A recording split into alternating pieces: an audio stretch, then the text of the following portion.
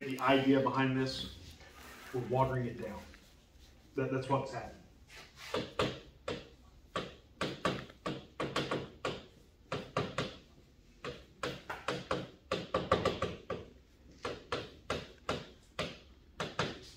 Okay, that's a me thing. That's not a book thing. All right, that's what we're doing. We're watering it down.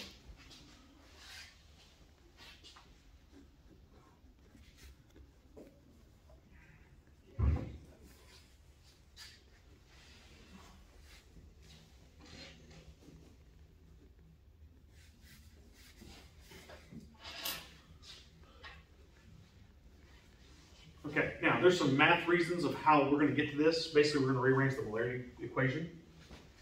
You don't need to know that, okay? To make a dilution or to find out how much you need to add for anything is molarity 1, volume 1, equals 2, molarity 2, and volume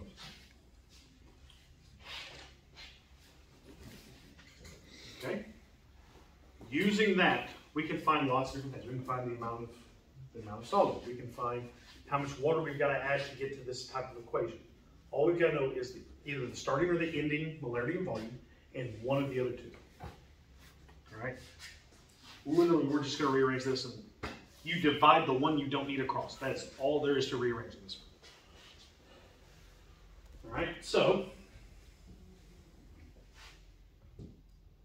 let's go over now and give us a little bit of space.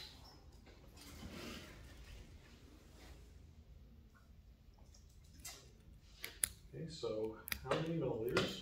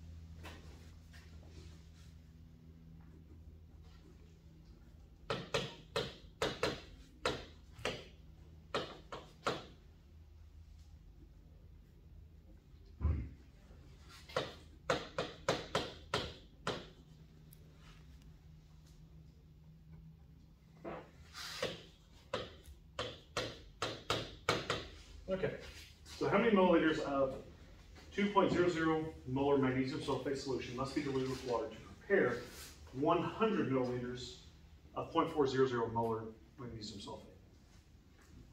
All right, so here's what we're asking. How many milliliters of this do I have to add to water to get to that? That's all it's asking. All right, we'll talk the actual process here in just a second. All right.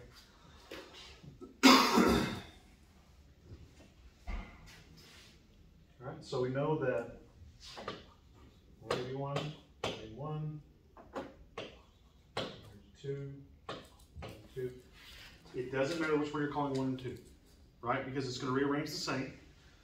Okay, well, just for the timeline of the question, we'll call this 1 and that 2. All right? So what is our molarity 1? 2.00. So we're starting off with 2.00 molar. Now, just so you know, when we're talking about these dilutions, it always gets weaker. We can't make it stronger without adding solid. If you are trying to make it stronger, you have to add solid. With dilutions, you add water and water it down. Okay, we want to know what the volume we need, right? If, whenever we dilute it down with water, we're going to get a new molarity, which is 0.400. And my volume is 100.0 milliliters.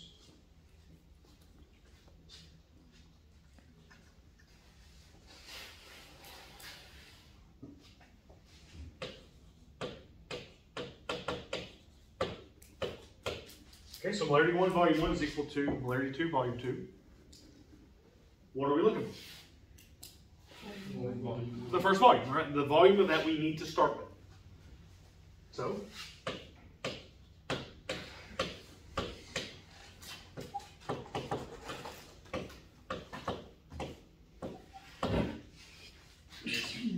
there's not a lot to this equation. It's really simple. Bless you.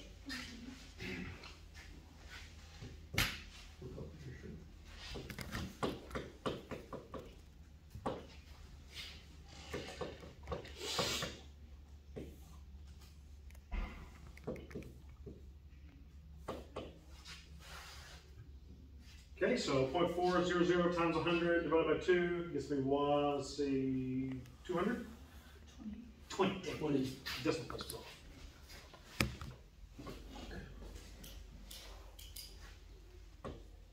Gives me 20 milliliters.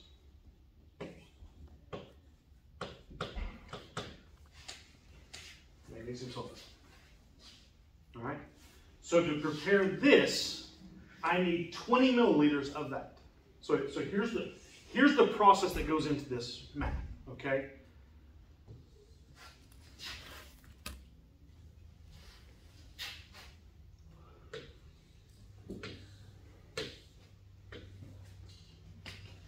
Okay, so we said we needed how much magnesium sulfate? Of the 2 molar. 0.4. No. What did we literally just find? How many milliliters? No, 2? We need 20 milliliters. All right, so.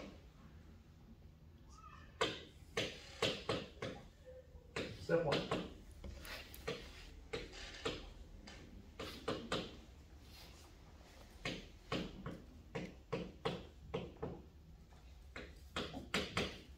So from our example, I'm going to add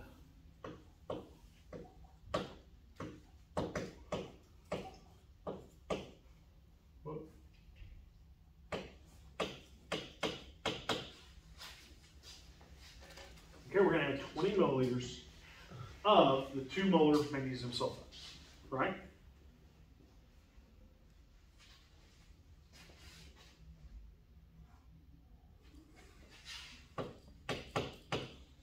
Step 2.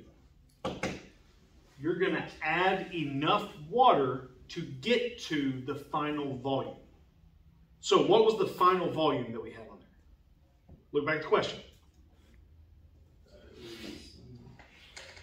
It's crazy if you take notes, you can look back at the question. 100 milliliters. 100 milliliters. Okay. So I'm not adding 100 milliliters of water. I'm adding enough water to get to 100 milliliters. So how much water do I actually have to add? 80 milliliters. 80 milliliters. Because how much do I already start with? 20. Okay.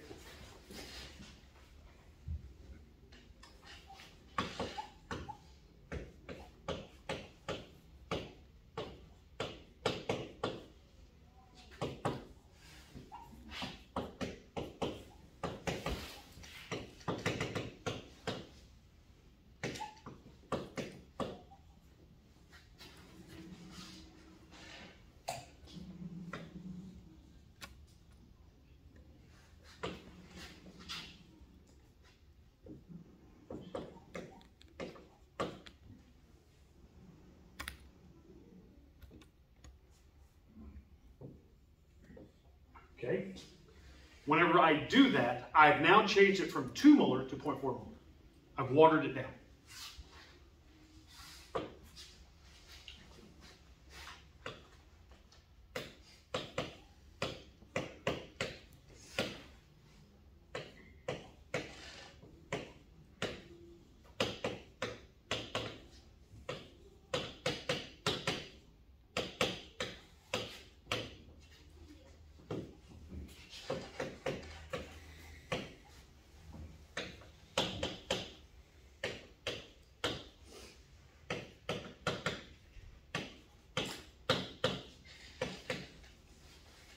Okay?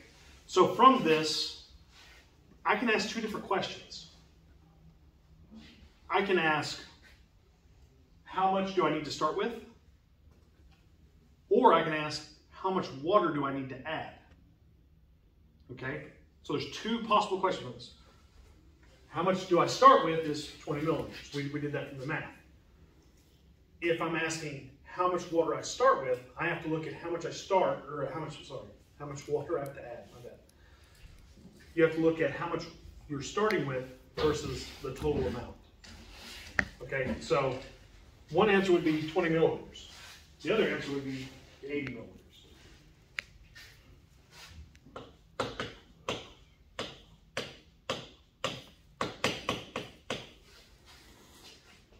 Okay, so finding both of those could be a question. You might actually probably find both of them on the same question, but Where can I throw this to again? It's not even crawling on me. go run down the drain.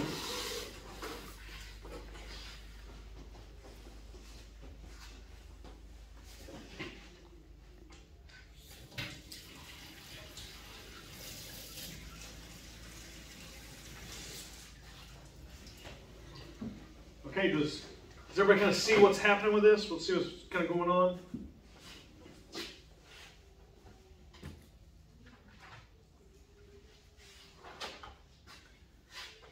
Okay.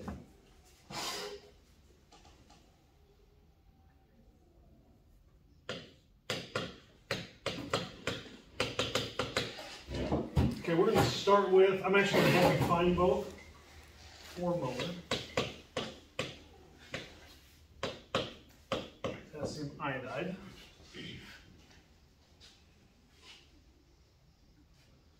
We're going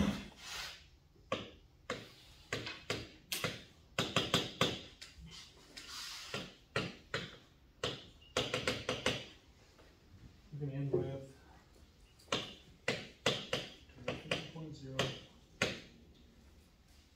milliliters of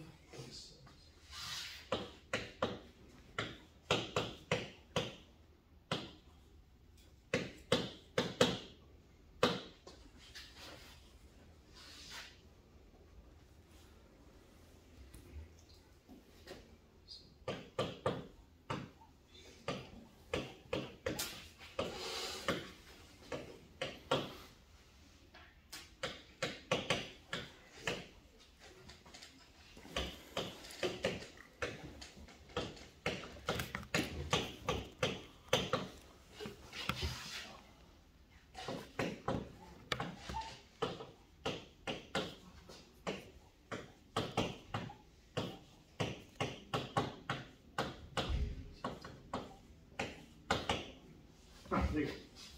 I'm having you find both things. Regardless of this one, you're always going to have to find this one first. All right, so this one you're always going to have to find, whether it's the answer or not.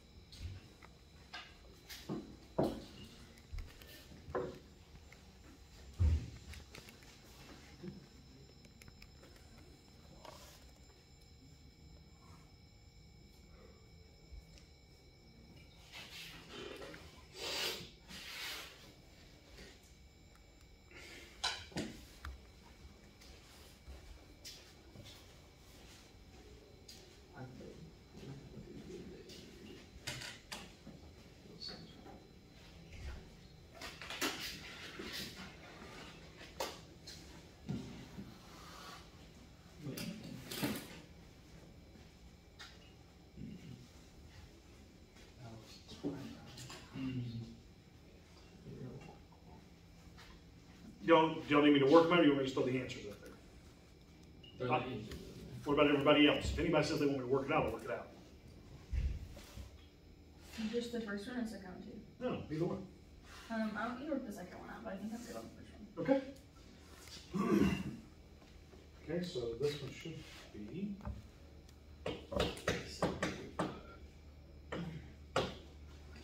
milliliters of 0.00. Okay. Everybody get 47.5 milliliters. Okay. Like I said, super easy equation. Not hard at all. Okay, so how much water must you add? So it's going to be total volume, which in this case is 250.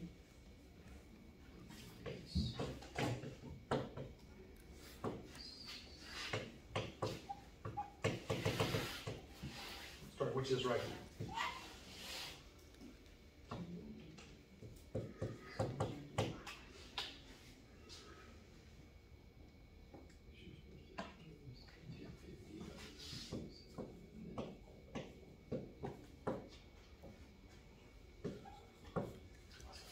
So 202.5.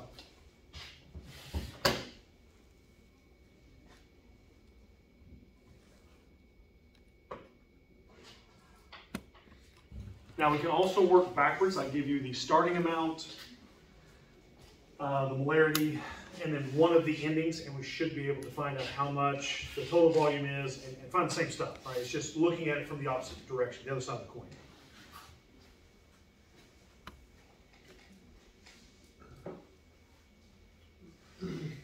Okay, so talk me through the process of making the solution. So what are we going to do?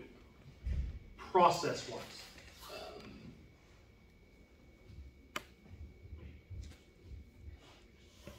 Because this math side of it is nice. This is something you'll actually use in college chemistry.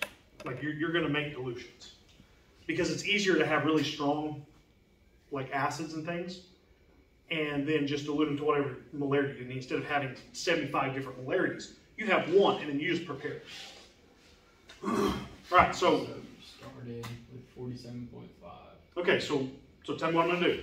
Then you Put add 47.5 milliliters Of the stronger solution, okay, into a beaker. Okay, then what I'm going to do. then you add Okay, the 202.5 milliliters of water. there you go. I mean, that's all there is to it. You just got to know what the numbers mean and how I do it. Okay, now there are some procedural type things, like when we're dealing with acids. You add the acid to the water. You don't add the water to the acid. If you do that, bad things happen. It's weird. Like it will start to bubble and fizz and bounce everywhere and like splash. But if you add the acid to the water, it mixes a lot more slowly. You don't have that reaction. All right, so that's stuff you go over like when you actually do this. All right, for our purposes, we ain't got time. We gotta roll. All right, any other questions? All right, well, let's get through the last. There are two more things. I hate percentage type questions and percentage equations because I think they're dumb, and half the time I think they're pointless. Like it's wonderful to know what percent of this is okay. Wonderful. Nobody cares. Nobody cares. That's what molarity is there for, to tell you how strong it is. You don't need to know the percent. I've never had to, but it's an easy question. We have two percentages when we're talking about solutions. And I'm actually going to put them both up here on the same page because they're that close.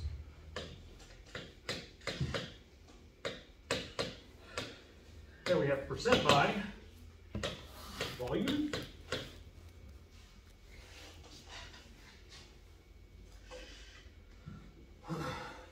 And this is abbreviated kind of weird. Percent volume over volume.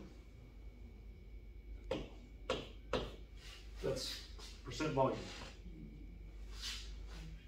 So if let's just kind of use common sense of what we're going to be doing. If we want to know the percent volume of a solute, how would we probably do that? Divide volume by volume and times it by 100. Okay, volume of what and volume of what?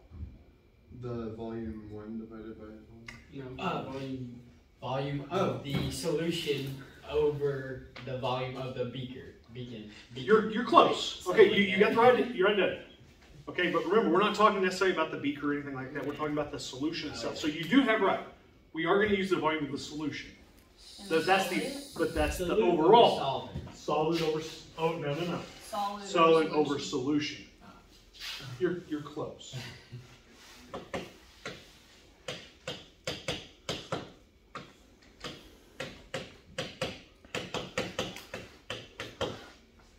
That's it.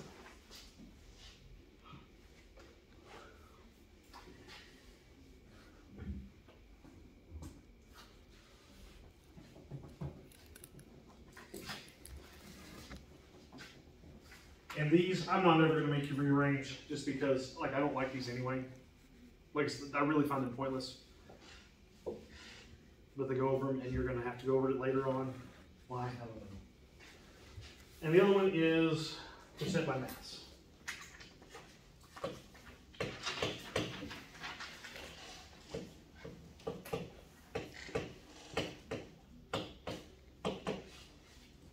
Okay, so give me a venture of what this is probably gonna be. The mass of the solid over the mass of the solution. This. Mm-hmm.